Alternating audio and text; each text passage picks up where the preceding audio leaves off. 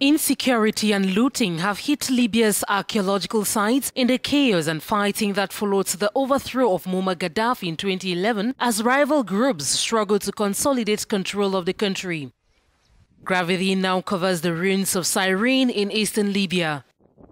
The city founded by Greeks more than 2,600 years ago that once attracted tourists is now neglected and targeted by vandals.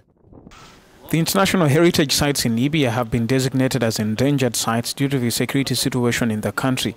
A country going through war will see its historical artifacts also placed on the list of endangered sites. It won't attract the attention of countries or international institutions in the countries that have armed conflict. In the absence of foreign tourists and a site visited only by Libyan families on weekend trips, locals have seized land at the site and vandals have smeared graffiti on columns and walls.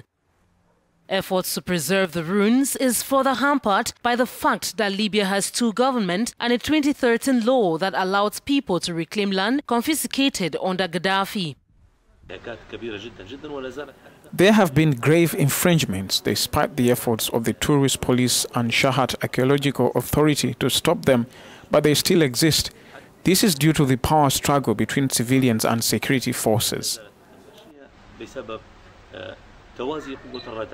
Libya is home to 5 of UNESCO's 1,092 World Heritage Sites listed for their outstanding universal value.